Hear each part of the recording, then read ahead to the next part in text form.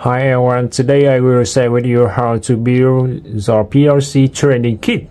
Let's get started. Firstly, I will talk about the system.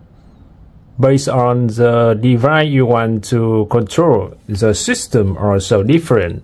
For me, I want to control step motor and use the input and output device from PLC.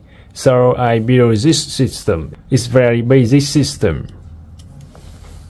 Next, I will talk about the power unit. As you can see in the screen, I use a 24-volt power supply.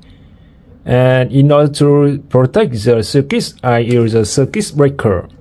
When I turn on the circuit breaker, the power from power supply will connect to the terminal. And after that, supply to all devices such as step motor or PLC. Next, I will talk about the controller units. As you can see in the controller units, I use PLC S7-1200. In order to easy forwarding, I connect from PLC terminal to the terminal. And when I want to connect button or sensor or other input-output device, I only connect to the terminal. It's very easy forwarding. Finally, I will talk about the actuator unit. As you can see in the screen, I use a step motor and its driver.